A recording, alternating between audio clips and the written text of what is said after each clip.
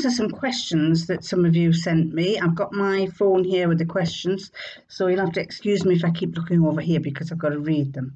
And one of them was from Lou Wise, and she said, how much material do you usually buy when not knowing what you will make at the time of buying? Well, I used to say 3 meters. And then I started watching Kittenish Behaviour, who always bought 5 meters. And I kept thinking, why is she buying 5 meters? And the thing is, it depends on if you want a full skirt. If you're planning, I look at the fabric and I think, what will I make from it? If I'm going to make a shirt, it'll be 2 meters. I generally have an idea of what I'm going to make with it. Some material I think, well, I might make a dress with it. Some material I might make a shirt. If I'm going to make a shirt, it's 2 meters. If it's going to be a dress that's not going to be a full circle dress or a very, very wide dress, then I can get away with 3 meters. Generally, I've started buying 5 meters in some cases if I've got an idea of a big full dress.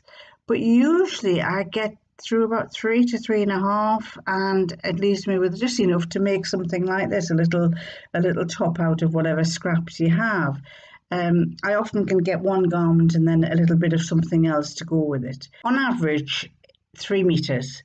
3 meters will get me a dress or a shirt and an extra meter where I can get a little top out of it. But on the odd occasion, if I've got something planned where in my head I can see a really full skirt, then I need 5 meters. New creations. Now, you did tell me your name, but I can't remember. I've got a memory like a sieve. She's a lovely looking lady. I don't know. The trouble is I can't pop the pictures up to make them bigger. And she says, all that scrumptious fabric, do you make a muslin of your patterns before you use good fabric? And do you always wash it before you sew? Looking for advice on my sewing journey. Well done on your machine. This was regarding my Bernina. No, I have never made a muslin first. I'm reluctant to, but if I've got a plan for something to be made with lovely fabric, then I will choose some rubbish fabric that I've got first to make it. So this is not great fabric, and so I use this to make my first attempt at this t-shirt. I use it to make my first attempt at the shirt dress, knowing that I will wear it. I don't see the point of a muslin if you're not going to wear it. So, because if it does turn out right, then you can wear it. If it doesn't, then if you use cheap fabric anyway, you will be able to wear it. So I don't make a muslin, and I just use the cheaper of my fabrics. And if it turns out nice, or if I've made adjustments, then I will use the proper fabric for the second version. Sometimes I don't even get as far as the second version. If the first one turns out nice and I like it, and I think to myself, do I really want to make another one of this? It's lovely, but do I really want to make one? And do I want to waste that lovely material? So I put it to one side until I get the right pattern for the other material. And I've got a lot of fabric like that where I planned on doing something with it and then I don't. She also said, do you wash before you sew?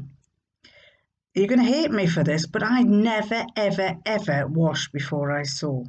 I never have, I never can, and I never have. In all my sewing journey, I have never, ever washed before I'd sewed.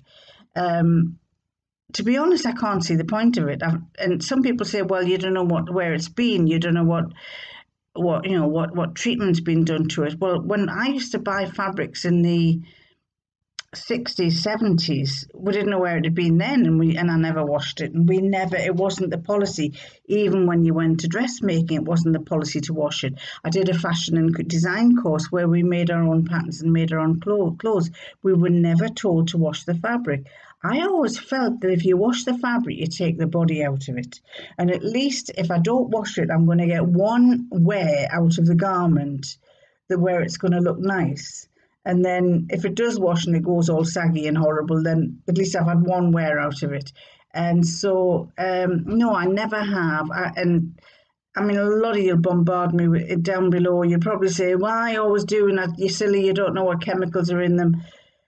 Yeah, probably, but I've never suffered from any skin problems yet, and I'm 70. So, and to be honest, My opinion is that when I press with a steam iron. And pressing isn't going out, pressing is going like that, and you put steam on, and the steam shrinks the fabric. And I've never ever made something and then washed it and worn it and found that it shrunk too much. Usually the garments are a little bit on the baggy side anyway, so I'm quite thankful when I wash them and they do shrink a little bit, although I've never noticed that ever. But if they do shrink, then they probably fit me better. So no, I do not wash my fabric. And you know, I mean, there's so many places now where you see in the shops. I haven't been in any shops where they've said we recommend you wash your fabric, but I just don't. When I buy my clothes, let's put it this way: when you buy your garments from a ready-made shop, Marks and Spencer's, or any places like that, they've used the fabric, the same fabric that you've made the clothes with. And do you go straight away and wash them? No. And if you did, you'd probably find that maybe they don't look as good as the first time you wear them. So I can't see the difference between me making the garment and the person who's making clothes for Marks and Spencer's, for Primark, for all the others, not washing the fabric and selling it to you, and you're putting the same thing on. So I really can't see the point of that. But that's my point of view, and you might disagree. You know, as I say, we all have our own point of view. Anyway, the next one was, this isn't a question, but it was a comment from Catherine Davis, who said about the mustard powder. She said it's an essential ingredient in vinaigrette to make oil and vinegar emulsify. I didn't know that, and I've never used mustard powder in my vinaigrette, and I'm a famous vinaigrette maker in our family. So I shall have to try some and see what it looks like, or what it tastes like, see if it makes any difference. Penguin and Pear asked me the question, what's the best thing you get out of sewing? I would say that the best thing that I get out of sewing is that I throw myself into my own little world. From what I've read, and I always thought I was unique, most sewers are solitary people. They don't go out and mix very often. They tend to stay at home doing things. They're not party. A lot of them aren't party people. And I found that on an evening, after we've had our evening meal, that's the time that he disappears upstairs and I disappear into my little, what do you call it? My fortress of solitude.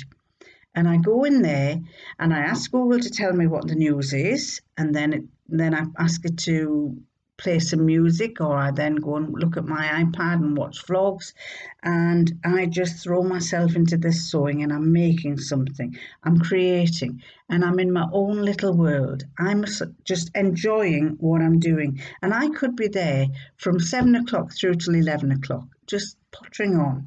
And I think it's the pleasure of your own company. It's a pleasure of my own company, and having a little bit of something around it, you know, a little bit of music or a little bit of something else. And on the odd occasion, and it's the pleasure of, you know, having the husband out of the way and you can just do what you want to do. So it's very nice, and I can see why, in a sense, why we need these little moments where you go off on your own and you create, you do what you want to do.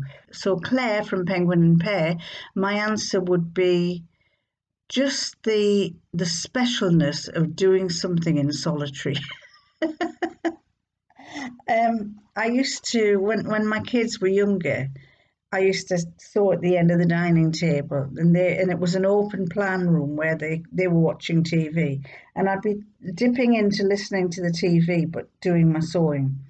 And sometimes time would fly past, and I'd suddenly think, oh golly, I haven't done the tea, I haven't made the meal, oh golly, I haven't put, the kids need to go in the bath, or the kids need to do this. I have gone into my own little world, getting away from all that's going on around you. And in lockdown, I didn't do so much in lockdown in the second one, but since lockdown has finished, I have gone in there and I've created and created and created. I've been some creations, but I've just enjoyed being in there on my own, making things, doing things, assembling things. It's just the pleasure of being on my own. I think it was Solibra, but I can't find it. Solibra said, do you ever do woven fabrics? And I said, what do you mean by woven? Do you mean denims, or do you mean any kind of woven? Because this cotton is woven. And obviously it suddenly made me think, I've been doing an awful lot of stretch jerseys.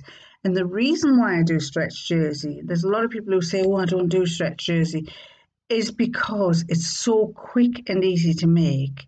But also here in the UK, our weather is so changeable that I could get up on a morning and it could be warm, and then by the middle of the day it gets too hot, and then by mid-afternoon it starts to get cold. In fact, the other day it was like that. I put a very thin top on like this, and then it got really hot. No, I put a polyester top on, got really hot, so I then put a t-shirty cotton top on. A cotton top on like this, and then it got flipping freezing and the wind started blowing and it was coming from the north, and I then had to go upstairs and change into a thicker polyester jersey type top. So I do use jersey because A, it's easy to make, and B, because it's slightly thicker, and because of our changeable weather you can usually get away with wearing jersey. But I also do make cottons, woven stuff. This is woven. I've made the two dresses that I made. Well, one was polyester and the other one was cotton. I do prefer to have wovens, and I'm busy making some more woven dresses. So I have last year, over a year ago, I cut out and started making a jacket from some of that silk type fabric that I got from France. And it's half made, but it's kind of looking miserable. And I stopped. I got the front, the sleeves, they were raglan sleeves. I got the jacket. I've got it all sewn up, but it's open at the front, and they're just round. It's all raw edge there and raw edge down here, and raw edged on the cuffs. And I was thinking, it's nice, but it doesn't have oomph in it. I want a bit of oomph, so I put it to one side, and maybe I shall find the oomph to put in it, but I haven't decided what oomph I want to do with it. So yes, I do that sort of thing. I don't like, and it's sad to say this because it actually comes from our country, I don't like wool fabric. We have Shetland wool, and we have Harris tweed, and we have, well, tweed is from just on the borders of where I live. You know, tweeds and wools don't appeal to me, and I think in the main it's because when I was younger, my mother used to buy us Shetland wool jumpers. She loved them, but they used to irritate the back of my neck. I always found that wool irritates me, and I'm scratching and scratching. So it's kind of left a bad feeling about it. Harris tweed makes lovely tweeds, but I also think on me, if you're plump, put a tweed on top of you and you're plumper. You know, you're even bigger. So I like to have things that are less bulky. So no, I don't make anything in wool type things. I have in the past made a couple of coats when I was slimmer. But generally, no, I don't. I tend to avoid the tweedy wools. Oh, here she is. Tend to avoid the tweedy wools and Shetland wool type things. Julia Patterson said, how did you get on with the Prym hem gauge? It worked. It worked, Julia. There's only one problem that I have, and that is I am 5'1". So I'm not very tall, and I was struggling once I had the have you done? Can you see her? She's wanting her dinner. Can you see that little girl there? She wants her dinner.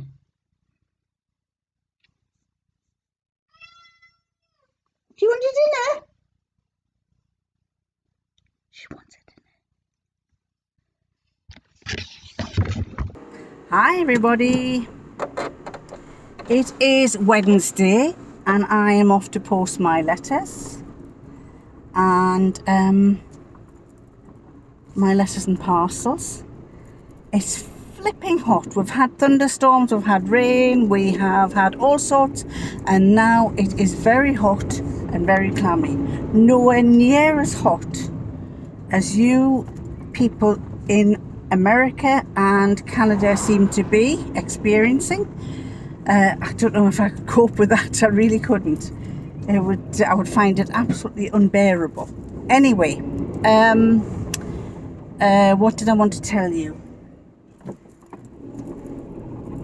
We have had a visit from His Lordship's son, who went for a few days across to the Lake District and had a meal in a 2-star or 3-star Michelin restaurant, and he showed us the bill. I couldn't believe it. They spent £750 on a meal. £750! I wouldn't spend that on a meal. He must have more money than sense, that's all I can say. Anyway, what else did I want to tell you? The top that I'm wearing, you can't really see it here, but I'll show you later on, is it is a Lacala dress, and I've got a black t-shirt underneath it. I've made an awful lot of dresses and I haven't got around to showing you them, so I'm gonna have to pull my finger out and do a little vlog to show you all the things that I've made. A couple of them I'm not happy with. Don't know that you'll see me wearing them, not for going out anywhere, unless I lose weight on one of them, and then on the other one, nah, I just didn't. It was not for me. So I'm going to finish off my question and answer here. Well, I'm not going to finish it off. I was busy doing a question and answer, and then I found that I hadn't completed it. And one of them was where, and I can't remember her name, but I just mentioned it beforehand, asked me how I was getting on with the hem, with the thing for measuring the hem. And it is very good. But it has a couple of negative things about it. Easily corrected, but slightly negative. So let me just drop my post off and I'll come and tell you all about it. Not be a minute. And I'm back. I just had to drop letters in, but in the letterbox, which is just outside. But His Lordship wanted some bananas, so I've gone and bought some bananas for him. Right.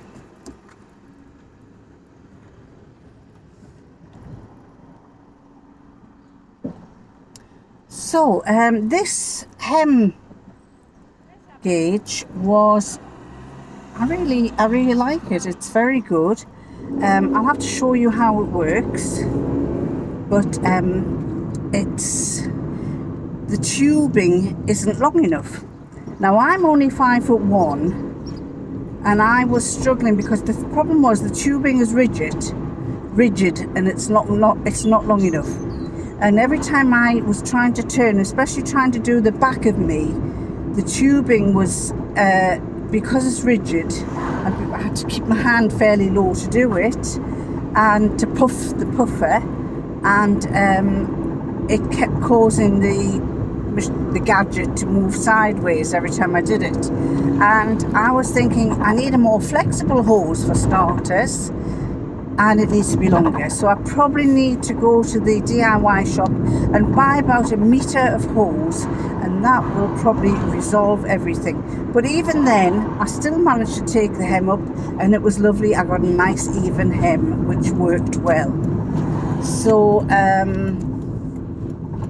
that was good. That was good.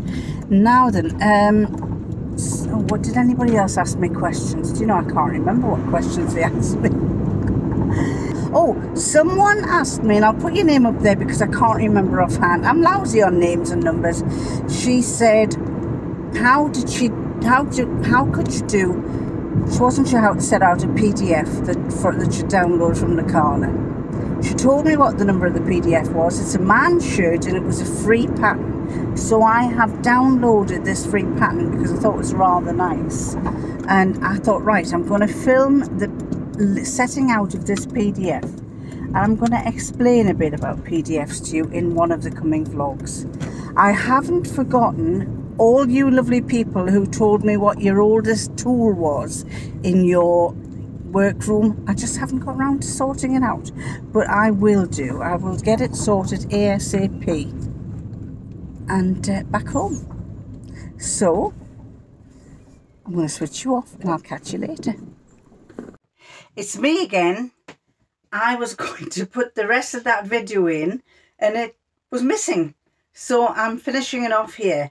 Before I continue, I am wearing a Lacala dress that I made last year. It's got pockets. I'll put a picture up because, let me see if I can turn it this way. You might be able to see what it looks like. It's long. It's got pockets.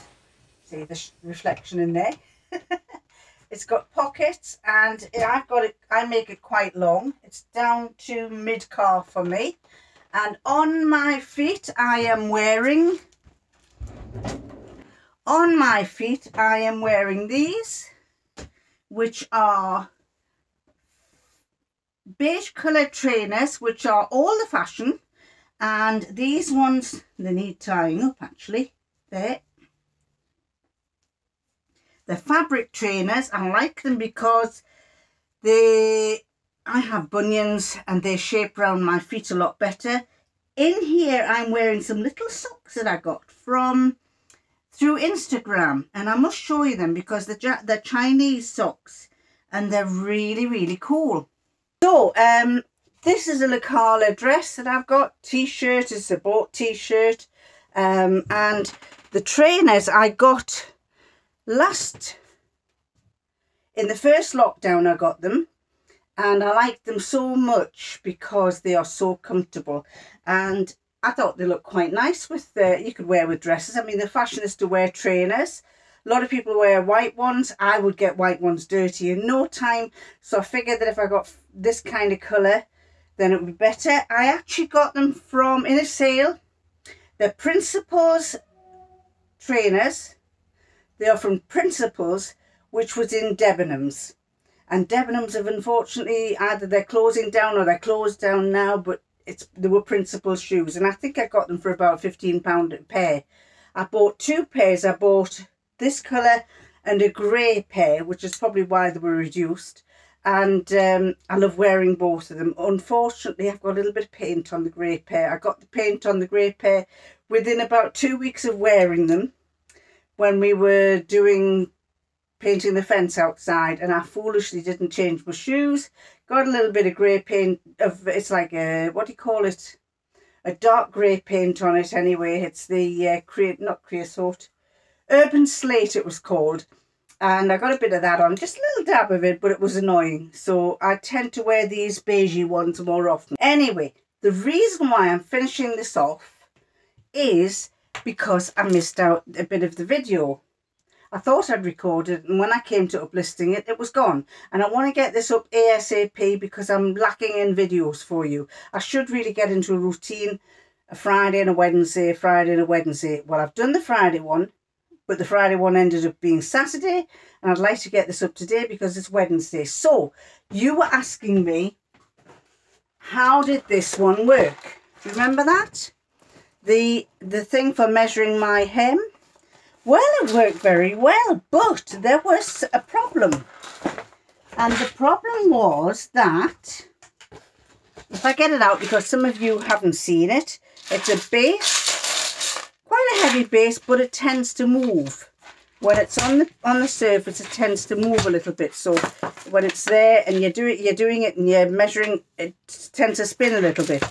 It has the poles, which I've shown you, the little poles that come together like that with the measurements on there. I don't find that I need the measurements there, but that goes into, I'll wind that on there. I've got my pole like that, there, and then onto that goes this. Now, I've since found that I was putting this on the wrong way. I was putting it on that way, and I should have been putting it on that way. And the reason being that the cable goes up there. Right, I have pinned some fabric to this dress that I've got on, and it is half and half. Now, I'm going to put that there, and I want the hem, I'm going to drop it down a bit because I like a long hem. Drop it down to about there. Is that right there? No, but let's do it a fraction higher so you can see. Right there. I want that to go there. So this here is quite high on me. I'm only 5'1", but if I was taller, then this would be way out the way. Let me tilt you a bit up just so you can see a bit better there. So what I do is I stand here and I squeeze, and then I turn a little bit, bring the fabric up to here. Got to stand up straight, squeeze, turn a bit more, bring the fabric up to there, squeeze, turn a bit more, bring the fabric up, squeeze. Now I can't see whether I'm doing it properly or not, but if I do it in a few places, the problem that you have a little bit is that you've got to be careful that you're not tilting and going out, because if you do that then you're going to get the wrong size. But let me just see. When you're done, can you see where it goes? I've got a grey line there and a grey line there. A chalk line and a chalk line. There's only two. Should be more there. Let's do it again. Let's go a bit more there. I have to go right up to it when I puff it. Right there. Add a bit more. Now the thing is you've got to be certain that you stand up straight, so that is a bit of an issue, but there you go. Can you see where my line is? So I get a rough idea of where I've got to turn it up. So that would be where I hem it. I would lay it out, and then I would basically turn it just on that chalk line. Just on that chalk line like that, and then I'd know it was all going to be more or less level if I turned it on that chalk line. I've got this folded over. It's actually a scarf that I've got here, so that's why you can see a double level. But I think that this is a bit too stiff, this pipe. So I think you could probably do with a softer pipe, but I think it's fixed in there. Oh, is it fixed or not? It might not be. Let's have a look. Oh no, so that comes off that little top there. So I could invest, if I wanted to, and it comes off that end, I could invest in some thinner, clearer, more flexible tubing. Or I've just realised what you could also do. Or if you're going to do it, take this off, boil the kettle or get some boiling hot water. Oh, you can't do that. Oh, well, you have to do it without letting the water get into the tube. But put that into the boiling hot water, and then that will soften this and make it all, get rid of the stiffness of it. You must keep the water out of the edges there. Once you've got it out and it's really hot, you're going to have to do some hemming straight away. Do your hem, your measuring straight away. Put it back on one end on your puffer, and on the other end on here.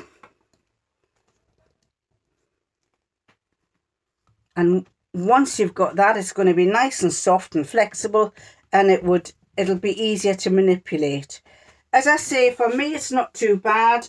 If I hold that there, I can do it like that. The hardest thing is when you get round there, you've got to puff, then turn and puff, turn and puff, turn and puff. And you've got to make sure that it's all up against the dress is right against that bit. But it works. It really works. But yes, ladies, it works. So I highly recommend it. I think it's Prym, this one. It's a Prym one. And it wasn't overly expensive. £18 perhaps. I think it was about £18.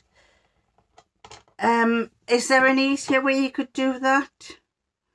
I don't think so. Unless some of you, how do you, there's a question for you all. How do you take your hem up when you're on your own? How do you make sure that it's hanging and it's exactly right? I used to hang it up on like that. And then I would put it up here. Say this shirt dress. I would put it up on there. And then I'd measure from the waist to somewhere to there. or I'd get a rough idea of what length I wanted it to be. This is actually a bit longer at the back, so it needs to be redone. But I would either measure from the waist, so many inches, and then go laying on the floor and go around it all measuring the same distance, or I would eyeball it. I generally eyeball it. Now, it would be nice to know how you, when you have no assistance, when there's nobody around and you want to take a hem up, how do you take your hem up? Put your answers down below, or if you want to email me, because I get lots of lovely emails from you all. I have had one from Dee recently, who lives in Canada, and I know, and also I've just answered a one from, God, I can't remember your name. I've just answered you 2 minutes ago. Put your name up there, telling me it's been freaking awful, the heat in Canada and in USA. Dee was telling me that apparently there's been one village almost completely wiped out in Canada, but it's really, really hot. And from what I've read, we go away on holiday in a few weeks' time, and I think we're going to get that lovely warm weather when we're on holiday, which I hope so, because I hope that it's going to be nice to take the kids to the beach. Anyway, so let me know how you take your hems up, and put the messages down there, or email me. I really appreciate all your messages. I appreciate everybody who writes to me, and she'll have a read of them and see. We'll have, you know, it might be quite fun. Some of you give me some great answers. It's really good. I'm really grateful for all your answers, and I'm grateful also because you watch my channel. I love the fact that you enjoy it. I love the fact that you find his lordship fine, which, by the way, he's been he has not been very well. He has been under the weather. His granddaughter had to isolate because COVID was in this class. At the same time, I had to go and look at, his granddaughter had to isolate because there was COVID in her class. I had to go and look after my grandson because he had been told he had to isolate because there was COVID in his nursery. So we both went opposite ways last week. I was minding my grandson, he was minding his granddaughter. When he came back, I think it was even before he went, he was coughing and coughing and coughing. And he said, oh, I really feel bunged up. I've got a headache. And I said, well, it could be COVID, or it could be because the symptoms for this new Indian variant, which apparently is running rife in the country, up where my son lives, where my grandson is absolutely rife. It's apparently the highest reported area in the UK at the moment. And apparently the symptoms are very similar. They're cough, a runny nose, a headache. Well, he had the whole lot. So we drove to pick up these lateral flow tests, and he didn't like me. He says, you've got to get the back of my mouth. And I'm going, right, I've got it. And I'm standing there with the stick going, yeah, get in, touch the tonsils. And I can't stop laughing when I have to do things like that to him. Anyway, it came out negative. So today, he looked after his granddaughter for 6 days. She was isolated for 6 days. She had to isolate for 6 days, but my grandson had to isolate for 10 days. Both were negative. Both of them didn't have COVID. So anyway, his lordship tested negative on this lateral flow personal one that he did. So he says, well, I must be okay. We figured it must be hay fever, but he's never ever suffered from hay fever before. At least he doesn't think he has. But he always has coughs and sniffs and whatever throughout the year. I usually suffer from hay fever at certain times of the year, but with wearing my mask, I have to say I've never felt healthier than ever. I've never coughed. I've never sneezed. My nose has not been running. I feel absolutely wonderful. So I find it's been a benefit wearing a mask. Anyway, I'm digressing again. What was I talking about? So, his son was coming to see us today. And I just told you, when I'm in the car, I told you about that. His son was coming to see us. And, of course, his partner, Lucy, is, what did she call herself? She refused to have a vaccination. a non-vaccine. No, there was a term that you call herself. Anyway, she refused to have a vaccine. So we told her that he'd been having the snivels and things. So he did another test and it came out negative again. But we sat outside in the garden just to be safe for her. And she's an anti-vaxxer, that's it. She said she was an anti-vaxxer, which everybody has their own choice. The only downside is that apparently the people who are suffering are the ones who aren't getting the vaccine.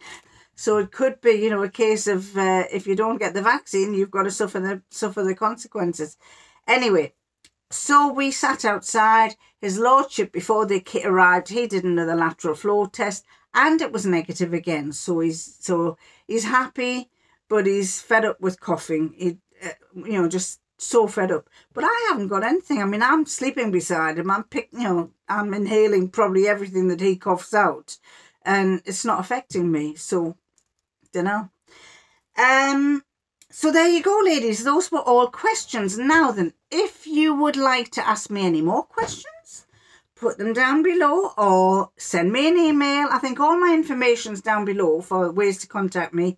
Put them down below, send me an email or message me on Instagram and ask me the question, and I shall try to answer it in the next question time.